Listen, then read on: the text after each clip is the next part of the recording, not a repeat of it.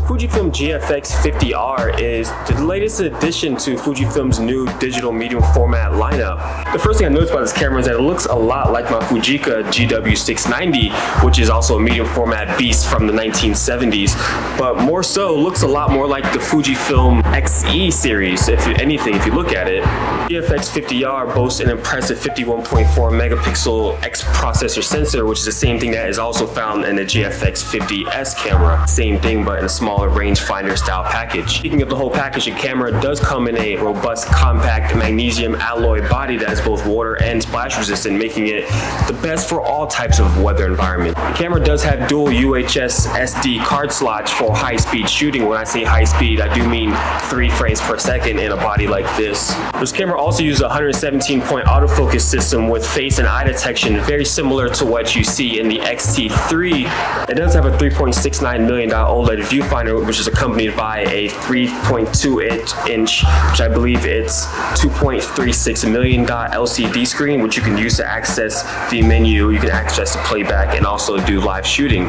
Now, this wouldn't be a Fujifilm camera if it wasn't complete with a set of dials on the top of the camera. So you do have a shutter speed dial, you have an exposure compensation dial. This dial here can be programmed to do whatever you want it to be. Usually it's set for the ISO. And then on the lens, you also have the aperture dial, which is built into all the GF lenses. There's also an A mode, which you can use to lock it into shutter priority on the lens, and also a C mode that you can use for command mode that you can use to access all of the same stuff inside the camera. And it also uses an NPT125 battery, which is built to withstand about 400 shots. I was using this camera around the city. Today I'm out in beautiful Chinatown, New York, trying out the brand new GFX 50R, which is the new medium format camera that was released by Fujifilm late last year.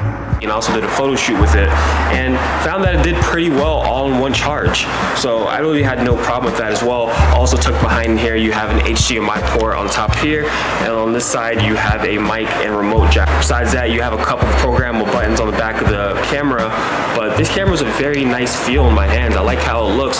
This would be a great camera for someone who really enjoys very high quality street photography. Considering some of the other medium format cameras that are on the market, they're not really made for outdoors use.